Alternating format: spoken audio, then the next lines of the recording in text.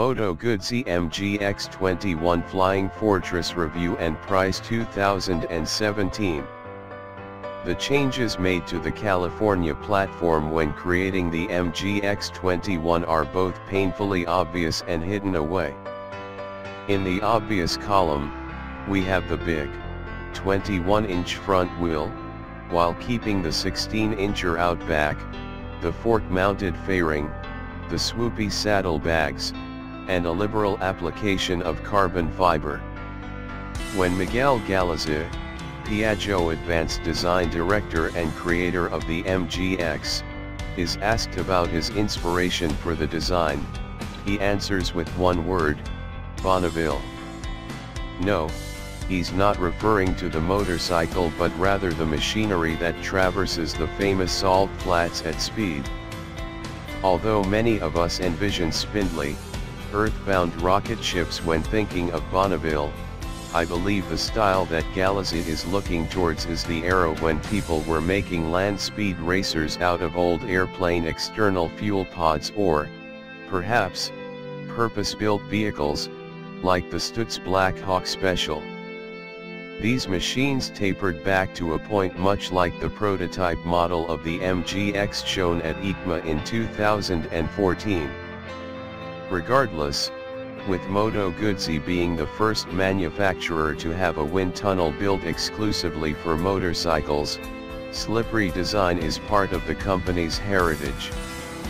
Large-sized front wheels can also create handling issues that need to be addressed.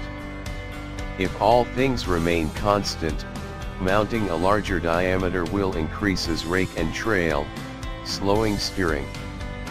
Since the MGX-21 would be using the same frame, the geometry needed to be adjusted via the triple clamp offset, settling on 27.8 degrees rake and 4.7 inches of trail. The end result is a motorcycle that steers with a level of effort that belies the diameter of the wheel. While the Larry does prevent the problem it was meant to solve, it returns a strange feeling when making full lock turns. Rather than have the grips reach full lock and stay there, as with all other motorcycles, the Larry pushes back, requiring additional force to hold the fork in place. This can be disconcerting in parking lot maneuvers or when making U-turns. It doesn't affect steering at any other time, though. Another characteristic of the MGX at low speeds is that it seems to gain weight as the speed transitions down from road speed to a walking pace, feeling unbalanced at times.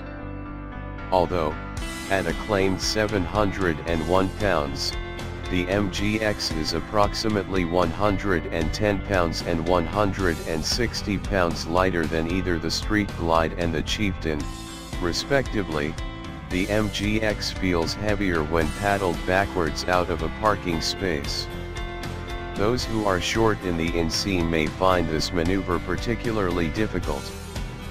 Thanks for watching.